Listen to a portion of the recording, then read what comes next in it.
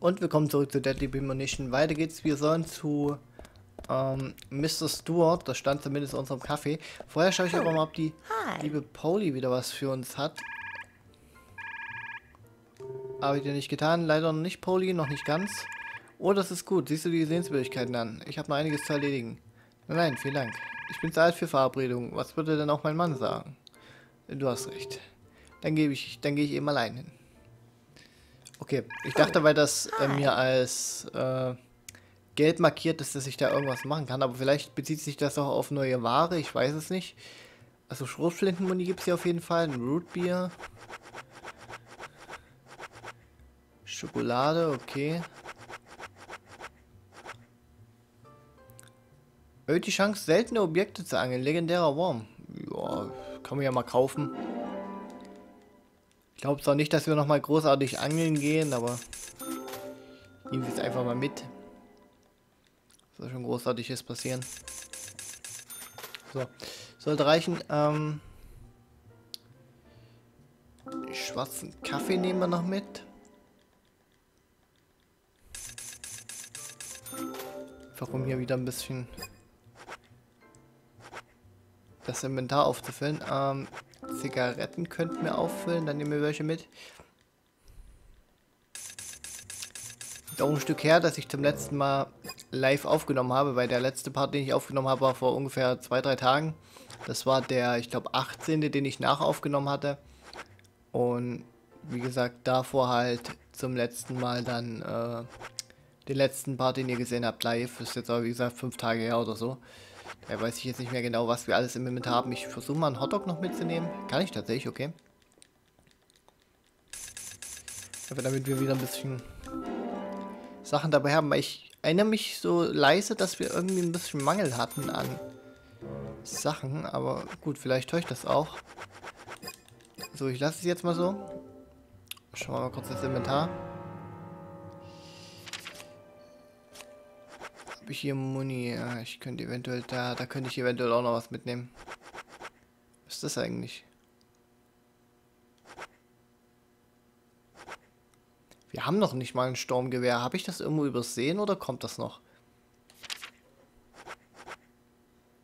Blutbier, Verbandskästen haben wir noch genug. Dann das Bier, die Cola, der Stabilisator, ein Rootbier, ein Kaffee schwarz. Kekse, Käse, Donut. Okay, ich denke doch, dass das noch reichen sollte. Das Schwert haben wir auch noch.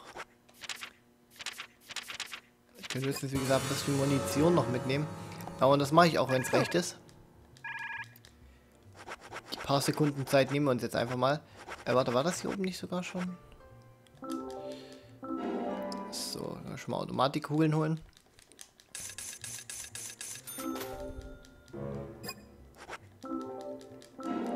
Schrotflintenmuni mit. Wir haben ja sowieso mehr als genügend Geld. So, okay. Ich denke, das reicht. Ja, das sollte reichen. Wir haben auch alles. Und dann geht's ab nach draußen. Mit Casen habe ich jetzt nicht nochmal gesprochen, aber ich glaube nicht, dass der eine Quest für uns hat. Wir haben auch keinen Knochen mehr, also Willi hat uns den letzten abgenommen. Es kann aber sein, dass seine Karre jetzt draußen steht. Das wäre sehr schön, weil dann könnten wir eventuell den letzten Knochen wieder bekommen, den Willi uns gestohlen hat. Oder haben wir den schon zurückgeholt? Ich glaube nicht.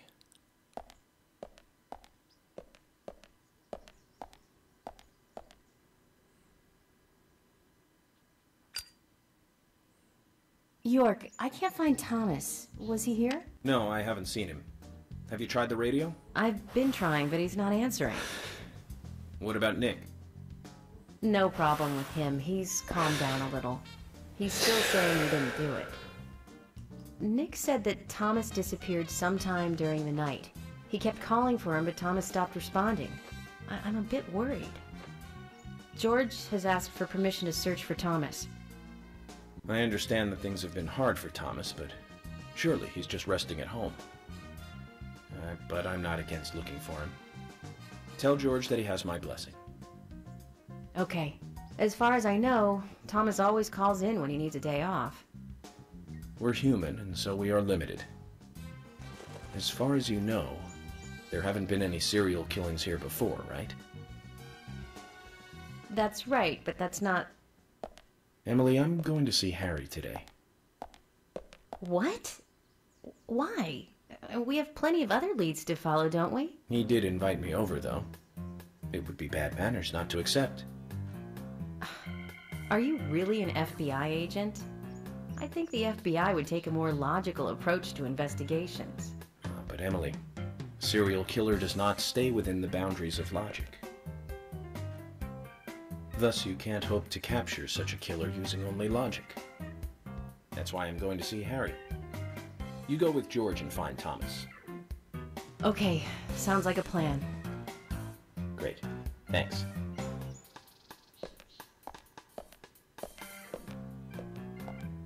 I was an idiot for thinking he might be a good pick.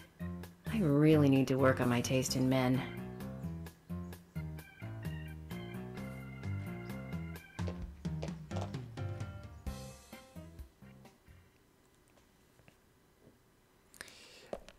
Okay. Wie gesagt, ich möchte kurz schauen, ob Casons Karre hier zufällig irgendwo rumsteht, weil das saß ja drin. Das heißt, seine Karre muss eigentlich theoretisch irgendwo hier draußen sein. Aber ich sehe nichts. Hier steht auf jeden Fall unser Auto. Ich höre es noch drüben auf der anderen Seite. Vielleicht steht da noch was, aber ich glaube ehrlich gesagt nicht. Also ich hätte es wahrscheinlich schon gesehen. Ich meine, seine Karre ist ja doch relativ auffällig eigentlich. Aber das sieht schlecht aus. Ah, da! Um die Ecke. Okay, wunderbar. Zach, I'm glad I don't need a warrant to search a doghouse. Hatten wir das nicht schon mal?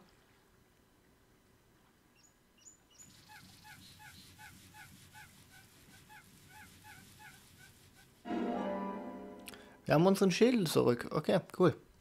Wie viele Teile fehlen uns eigentlich noch? 2, 3, irgend sowas? Was glaube ich irgendwie noch mit auftreibt. Knochen an der rechten Hand. Looks like we've picked up a little bonus, too. We'll have to give Willie something to make up for this another time.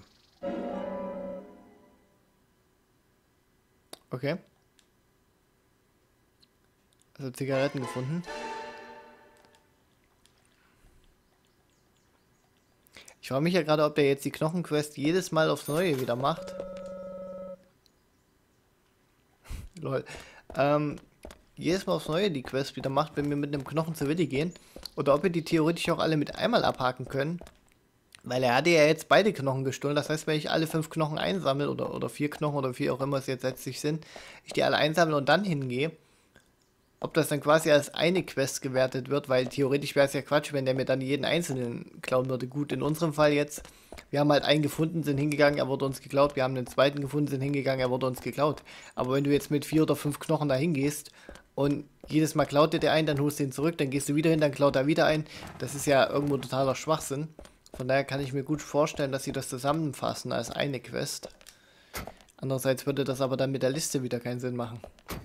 Oder es ist immer wieder dieselbe Quest, die wir hier lösen, solange bis halt dann irgendwann ein Ergebnis bei rumkommt. Ich habe keine Ahnung, Freunde. Wir machen uns auf jeden Fall mal auf zu Harry.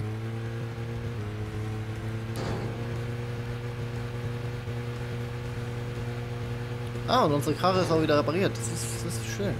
Ich weiß immer noch nicht, wie man die reparieren kann, wenn die einem mal während einer Fahrt kaputt geht.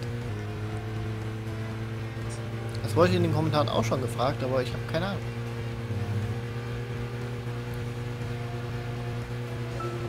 Zach, we've ended up with a third victim. That dive I made at the gallery ended up being a wasted attempt to save a life. It's a real mess, Zach. Dive. When's the last time I made a dive like that? Oh, I remember. Do you? It was in my late teens. We used to go to those concerts. You and I like punk rock, but we like different types of punk. You liked hard and heavy punk, like Crash and Sham 69. I like the more twisted ones, like the Damned, Buzzcocks, Iggy Pop, Joy Division. We used to talk for hours about the bands we really liked. But for some reason, neither of us listened to the Sex Pistols.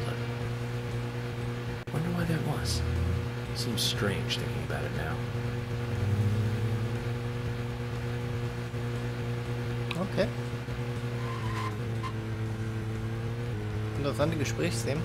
Ich hoffe, ich fahre hier richtig, aber solange mit der Zielmarkierung näher kommt, kann es auf jeden Fall nicht falsch sein.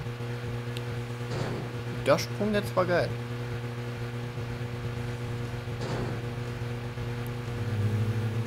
Ja, ich habe nicht wirklich was Spaß zu erzählen. Ihr könnt ja wieder vorspulen. Wie schon öfter gesagt, könnt ihr immer machen, wenn irgendwas Langweiliges ist. Aber wenn ich mich nicht noch 100-mal verfahre, dann sollte es eigentlich nicht mehr so weit sein, theoretisch. Wobei, Moment. Aber der Waffenladen hat wieder zu, oder? Weil da müssen wir auf jeden Fall noch hin, aber wie gesagt, ich glaube, der hat jetzt wieder zu. Das wäre zwar ärgerlich, aber ich fürchte es fast.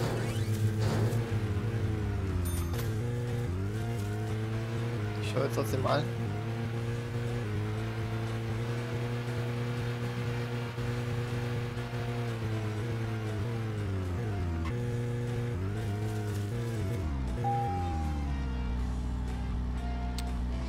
Ich könnte jetzt natürlich vorspulen.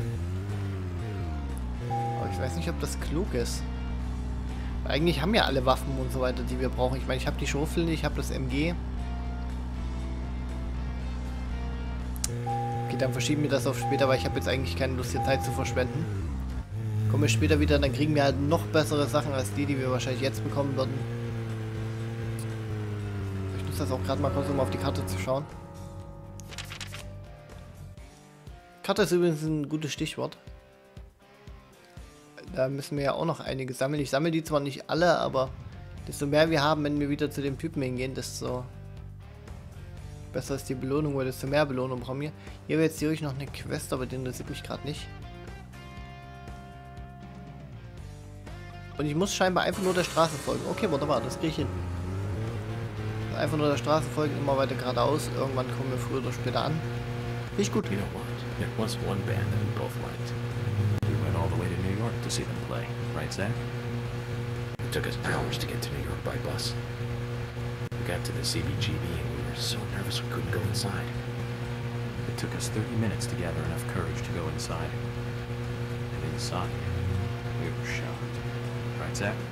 I'll never forget that feeling. It was like a blitzkrieg. Blitzkrieg pop. The Ramones. That song still makes me feel good. That's a sign of a classic. But it's amazing I got in without being asked for ID. Those were the good old days. Rock and roll high school and Chinese rock. Sheena is a punk rocker and surfing bird. And I was so depressed when I heard the news of the deaths. Original punk is one of the greatest gifts left from the 20th century. Let's hope they're still rocking on wherever they are. Okay. Ich muss auch sagen, seit ich mein Mikro mal umgestellt habe, habe ich an der Nachaufnahme auch schon gehabt, fühle ich mich hier irgendwie total wohler beim Sitzen. Weil vorher war das halt, ich habe es ja schon mal erzählt, das Kabel war halt extrem gespannt und jetzt habe ich das Mikro, ja man könnte sagen, links von mir platziert und nicht mehr rechts. Und dadurch zieht sich halt vor mir nicht mehr dieses Kabel so extrem lang. Und naja, das fühlt sich halt einfach irgendwie befreiter an, weil vorher hatte ich halt die ganze Zeit wie so eine Markierung vor mir und jetzt habe ich das halt einfach nicht mehr. Jetzt hängt das Kabel hier links von mir und ist nicht mehr in meinem Blickfeld und stört mich halt auch einfach nicht mehr. Und das ist eigentlich schon ziemlich cool, weil vorher saß ich halt wirklich wie vor so einem Absperrband und das hat mich halt schon ein bisschen genervt. Aber ja, jetzt habe ich das Problem auf jeden Fall auch gelöst. Sehr cool. Ich musste halt nur ein paar Dinge umstellen, das war nicht so einfach. Aber naja, die halbe Stunde Arbeit. Das passt schon.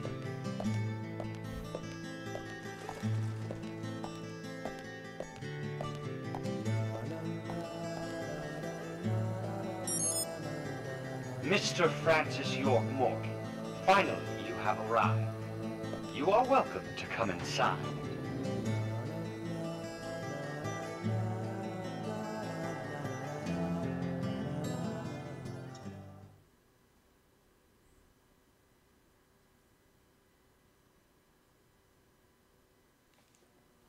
Okay, wir sind in der Villa vom guten Harry.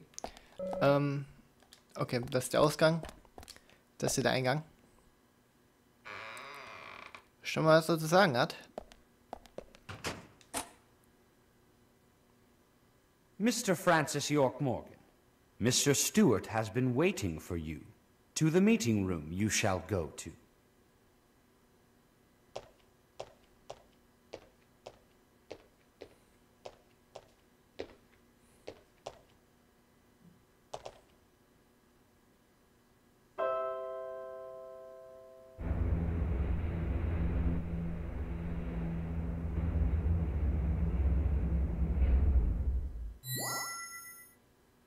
The meeting room is through here. Please be kind. Be sincere.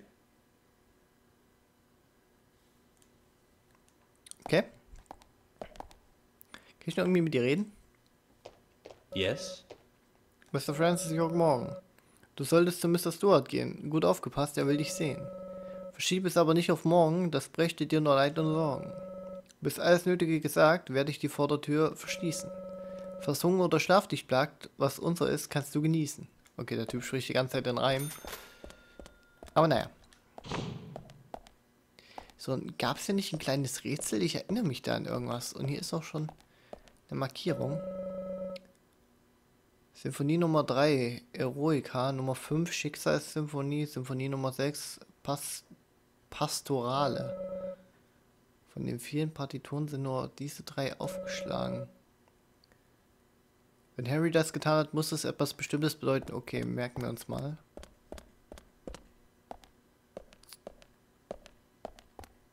Ja, da können wir rein. Das mache ich aber mal noch nicht.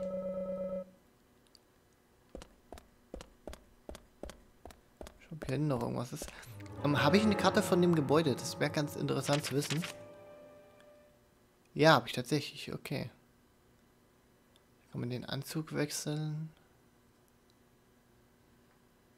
Ich schaue gerade, ob hier noch irgendwo eine Karte ist. Was das ist? Scheint irgendeine Quest zu sein. Okay.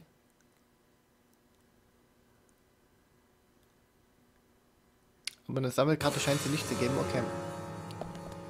Ja, ansonsten haben wir alles. Ich würde sagen, dann gehen wir einfach mal direkt in die Mitte. Und ich glaube, mir kommt sogar langsam der Gedanke wieder, was das hier für ein Rätsel war. Es sind gleich so ein kleiner Garten mit lauter Statuen, wenn ich mich recht entsinne. Oder kommt das später? Ach, ist verschlossen?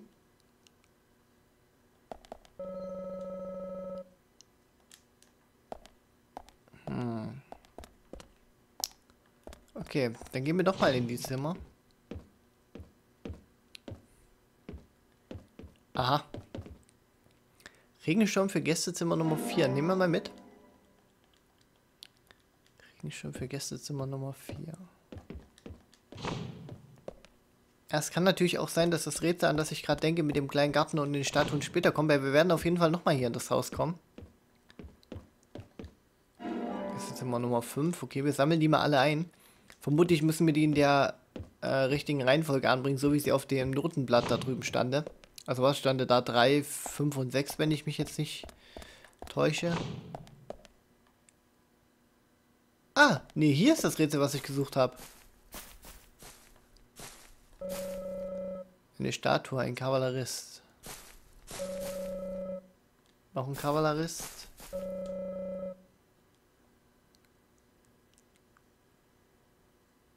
Okay, es kann natürlich auch anders sein. Es kann natürlich auch sein, dass wir hier die Regenschirme anbringen müssen. Something is still missing. We need more clues. Ja, ich glaube, so ist es auch. Wir müssen hier die Regenschirme anbringen. Okay. Dann brauchen wir jetzt noch den mit einer Nummer 3. Oder was? Ich muss noch mal ranschauen. Also war auf jeden Fall 4 und 5 oder was? 5 und 6. Ich schaue am besten noch mal ran, sonst vergesse ich das wieder. Hol aber vorher noch die anderen Schirme, wenn denn hier noch irgendwo welche sind. Da geht es bestimmt hier nur zum Garten. Da haben wir Nummer 3.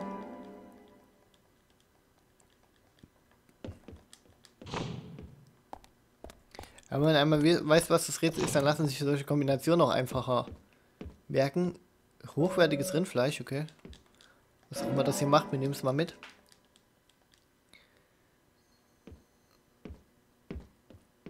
Und da haben wir Nummer 2.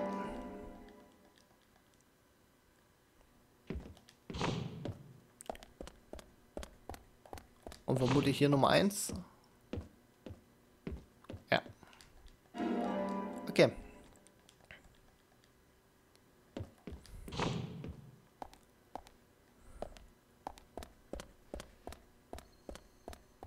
Und auf dem Ding stande 3, 5 und 6. Okay.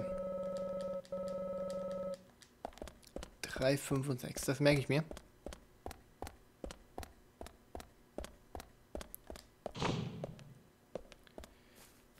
Also 3.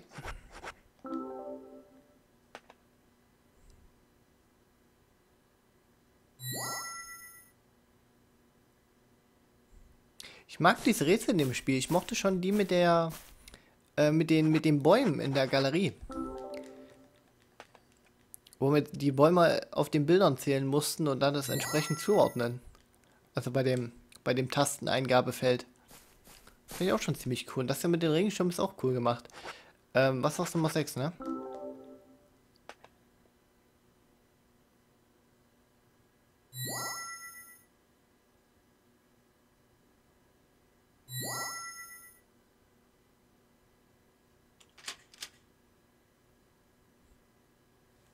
Sesam, öffne dich.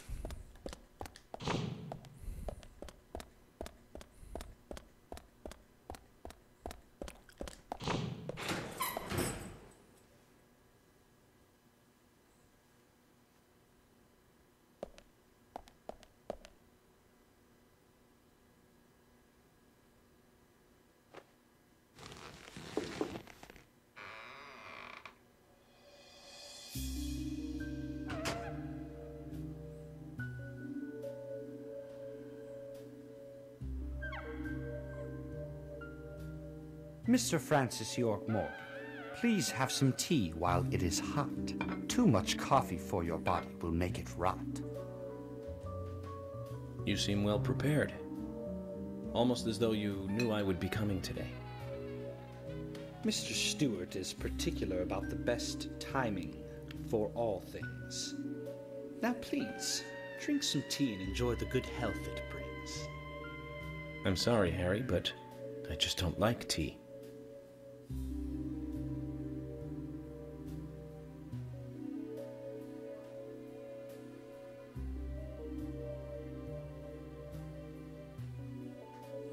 Mr. Francis York Morgan, some tea with sugar is what's best admired by your body that looks so tired.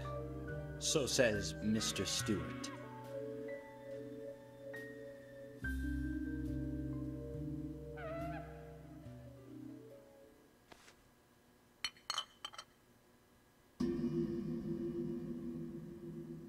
Harry, where did you get these seeds?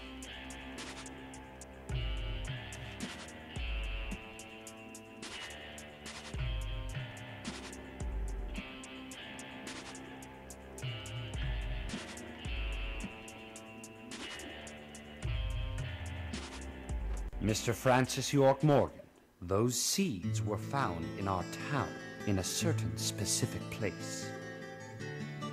More seeds are there, you will see, when you find that certain space. Come back to me and we shall talk after you find that certain place. So says Mr. Stewart.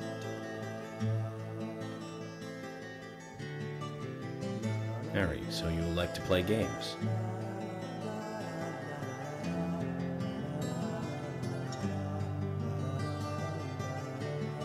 Mr. Francis York Morgan, a hint for you to find this location. It is most crowded and most quiet, and gives a cold sensation. So says Mr. Stewart. All right. So you're not going to talk unless I find this certain place. I'll play along.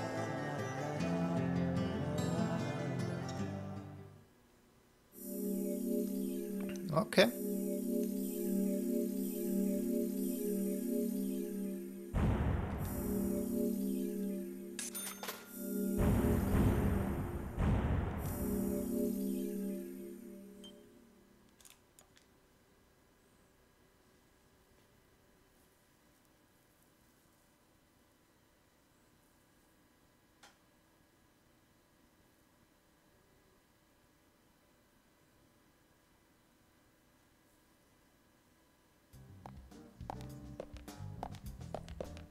Zach, let the treasure hunt begin.